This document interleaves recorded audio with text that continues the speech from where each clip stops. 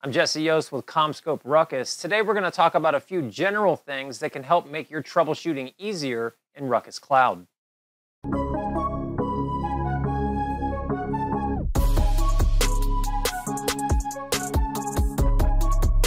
So here we are logged into my cloud instance. Today what we're going to talk about isn't maybe even necessarily troubleshooting, and maybe it's general things that you would do throughout the course of administration. But it is stuff that we get calls on from the RUCKUS support desk, so I figured it was important enough to go ahead and throw it into a video.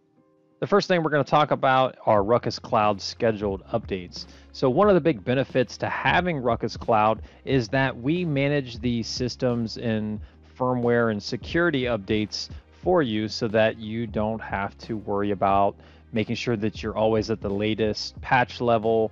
That's something that we take care of, but there are some things that you need to know about the updates. So when we are ready to do an update, we typically will email an update notification around the update that explains, what the update is, what bug fixes or enhancements it might include. And then we predetermine based on region when we are going to do the scheduled upgrade for this. We also list out what the impact's going to be. If there's going to be any impact to WLAN services, we will call that out. We will say what the duration for that anticipated outage is. Same thing with switch stuff. If we're going to be impacting anything, we're going to lay out for you exactly, what we're impacting and how long. The important thing to know there, though, is that you can modify the scheduled update. So based on your region, if you go into administration and then go over to cloud version, we can see that if there is an upgrade available to us, it will be highlighted in yellow on the right hand side of this tab. You can also get a summary of this particular update. And then more importantly, you can see when the update is scheduled for, and you can set to change it.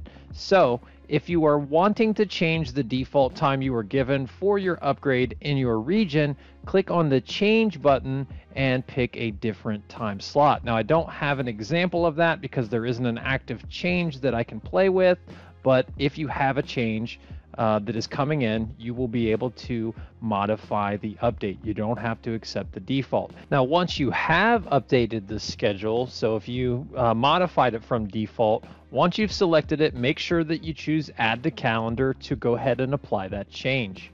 If you do nothing, it will accept the default, but now you know how to go in and reschedule that update.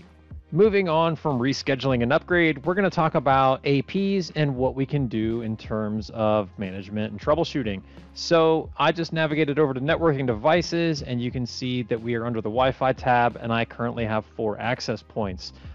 So if you are an MSP or a RUCKUS support personnel or even a RUCKUS employee, you have a little bit different access to the cloud system than just regular customers. Regular customers, for instance, cannot command line into their APs, nor do they have web capabilities. So for a regular customer to manage one of their APs, they have to do it all through this interface with no other additional help. So the first thing we're going to talk about is just rebooting an AP.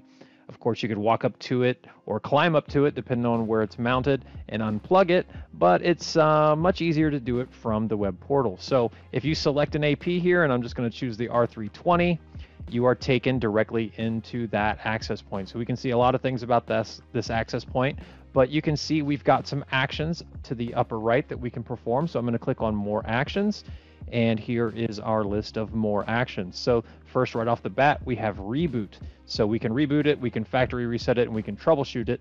I'm going to go ahead and reboot it. Let's say that I think that there's a problem with this AP that a reboot might resolve. So I'm going to go ahead and do that and confirm it. And in the bottom right hand corner, we will see a little indication that it has rebooted. Now it will take a few minutes for the AP to come back up and be responsive, and it should come back up as operational, and you may see this transition while that is in progress. So I'm just going to give it a few minutes and we will come back. Okay, so the AP has rebooted, and on the screen you actually didn't even see the status change from operational, but if we select the R320, we can now see that the uptime is 4 minutes. So the reboot did take place. We can additionally perform a few more actions for troubleshooting on this particular AP. Let's say that the reboot didn't fix our problem. We can do some troubleshooting, such as like doing a ping from this particular AP. So I could go ahead and ping the Google DNS and click run, and we should be able to get a response. So if this AP is for some reason unable to communicate out, we could get a failure here and know that we need to troubleshoot a network issue locally. You can also do a trace route to an IP or host name, as well as a packet capture. So we can choose a capture interface of 2.4 or 5, or even the wired port. And then we can also filter out if we want to focus in on a particular station's conversation. We can put in that station's MAC address here, or we can leave it empty and we can grab everything that we're hearing. And then we can also filter by frame type. So if we want all the traffic, the management control and data, we can just leave these checked. If we are really only interested in management or control traffic, we can select each one of those independently. Once we click start, you will see that it goes to starting, and then we should start capturing. And you see the note there that the file is limited to the latest 20 meg of captured packets. So as we're sitting here capturing, it's only going to take 20 meg of buffer for that PCAP file. Once you've captured the traffic, or you've done the tasks that you're looking to grab, go ahead and click stop.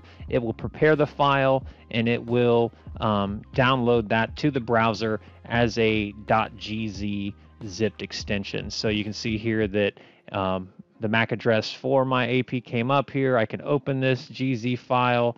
I can extract this particular PCAP to a specified folder. I'm just going to put it in downloads, and then let me go ahead and open that particular file for us here.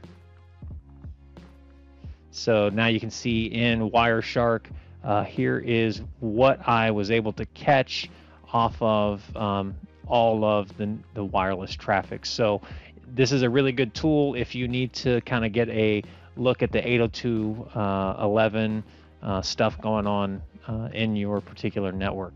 Finally, to wrap up this video, we're going to take a look at the same kind of things, but from a switch perspective. So I know we said we didn't have CLI access to the APs, but we actually do have CLI access to the switches. However, once they're onboarding, the admin password becomes a hash that is managed through the web GUI.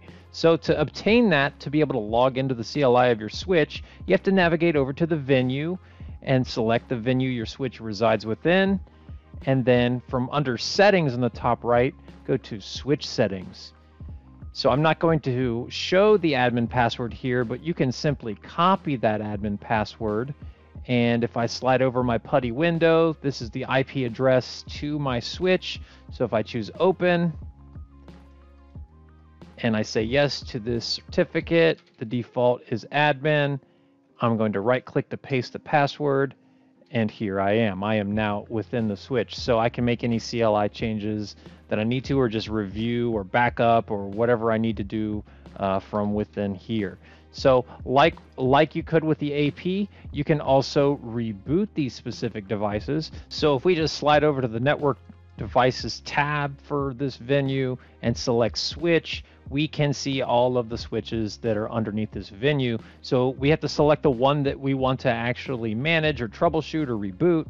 So I'm just going to click on the blue hyperlink to drill down into that particular switch. And again, in the upper right, you can see some of the familiar hyperlinks up there. We've got more actions. So if we click on more actions, we can reboot the switch. You will also notice that we have a CLI session here. The cool thing about this CLI session is that it does not require you to enter the password, because the cloud already has that password saved within it. So if I click on CLI session here, we will be able to get into the CLI. So you will notice that it does warn you that CLI session changes take a few minutes to get updated on the cloud interface. So just keep in mind that, you know, you're used to using the CLI, changes are in real time, but when you're doing it this way, there may be a little delay in those changes getting pushed around. So you can reboot here. You can also take a look at the CLI here and make changes here. And like you did with the APs, you have access to troubleshooting. It's not under the More Actions dropdown. They break it into its own little tab here. So if we click on troubleshooting, we can see again that we have a lot of the similar things. We can do a ping test. So I just am pinging again the Google DNS, and we should get a reply here that we're all good. You can do a trace route. You can do an IP route. So we can actually look at the route table for this particular device. So I'll click show route here, and I just have the default route. You can also look at the MAC address table, and we can specify the different ways we want to look at this address table. We can look at it just on a port base, on a VLAN base, or on a MAC address base. So this is really good if you are needing some quick information about your device right from the comfort of the Cloud GUI. So you guys can use this to troubleshoot issues that you may be having. You know how to reboot things, you know how to access things, you know what you can and you can't access, and you know how to reschedule and update to prepare for the outage window that you need to set up if there is impact to service. So hopefully you guys can use this stuff to make your experience with the cloud even better.